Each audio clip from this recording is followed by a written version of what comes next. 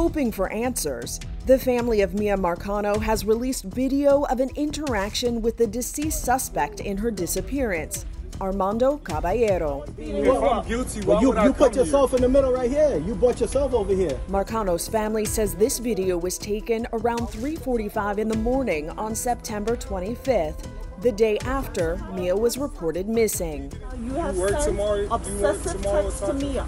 We have all seen the text. You talked about giving her your life savings.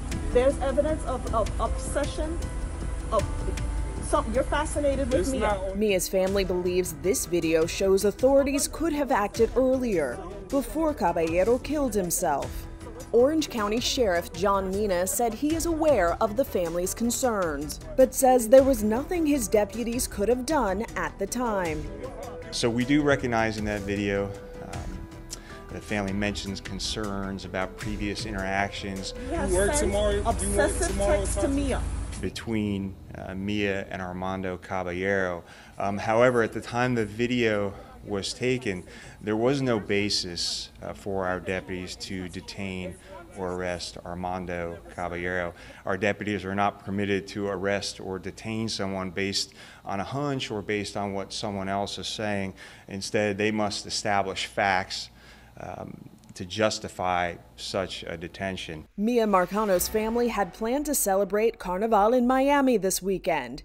Instead, relatives arrived from around the United States, Canada, Trinidad, and other areas of the Caribbean for a press conference and to plan her memorial.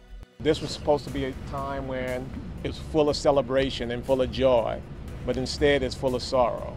Though no lawsuits have been filed, Daryl Washington, the Marcano family attorney, says he places responsibility on both the apartment complex where Miya and the suspect worked and on the Orange County Sheriff's Department. It's very clear that there was some negligence that was involved in this case.